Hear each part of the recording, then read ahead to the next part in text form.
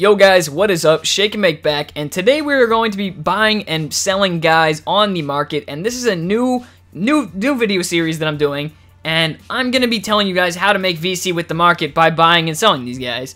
And what I basically do is I look for players who did really bad that night. So it was opening night last night, and there was only 3 games, so there was only 6 teams, and only a few players did really bad. Their value just significantly dropped, but those players were Jody Meeks, Luke Walton, Mike Miller, and a few more, and CJ Miles, his value dropped a lot. And these guys were originally, when the game first came out, 850.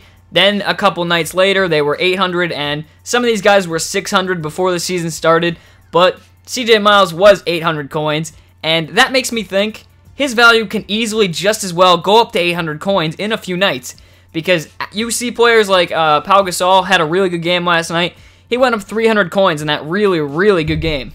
And while I don't expect CJ Miles to go out and have a near triple-double and go up 300 coins, he might have a decent 10-point game sometime in the future, whether it's Friday, Saturday, next Wednesday, and you know, his value might start hovering around back to where it was. He might gain 50 coins overnight. I could sell him right then. I made myself 50 coins automatically.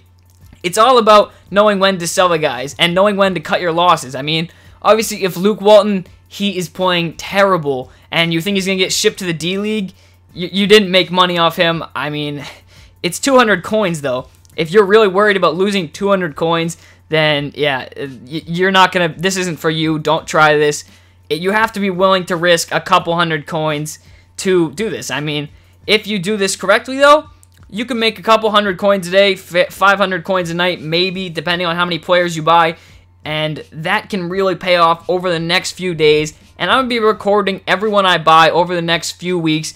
And I'm going to be letting you guys know how I'm doing, how much money I've made, and basically if you guys should do this. I think you should. The players I bought were Jody Meeks, Luke Walton, and CJ Miles and Mike Miller. Now, obviously, their value is pretty low right now. I mean, 250 for Luke Walton, 425 for the other guys, and that's pretty bad. But if they have a good game in the future, tomorrow night, the next night, their value could easily skyrocket back to 600 coins. Then you sell them, you automatically made some money, and you could keep doing this. Players are doing bad, and you think they might do good in a couple nights from now.